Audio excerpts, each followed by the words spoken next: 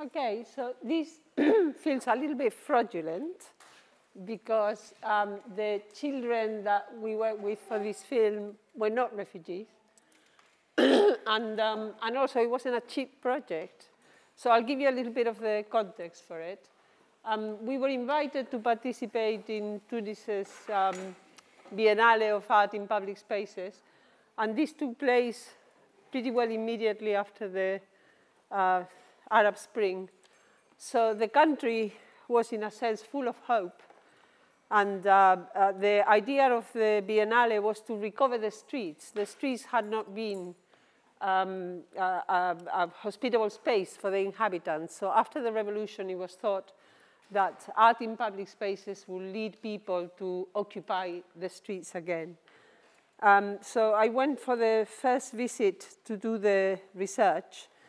And that visit coincided with the Bardo Museum terrorist attack. And then when I returned to actually make the work proper, it was immediately after the terrorist attack on the beach.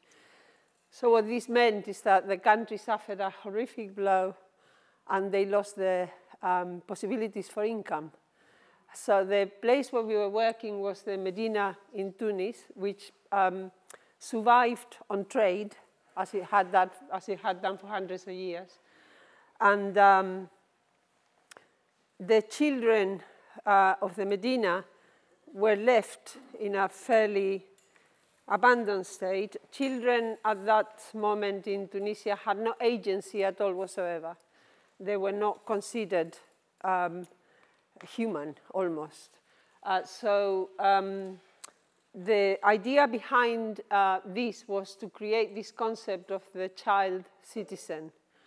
And we were very fortunate that the British Council decided to give us some money to do this.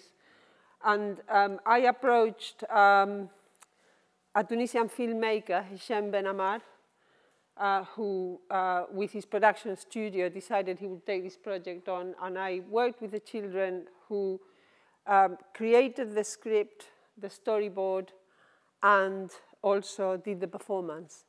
So they had control over the whole production with a professional team. And we made 2 films like this. This is, I don't know which one this is, but there's 2. I'm only going to show one. So enjoy. Relax and enjoy.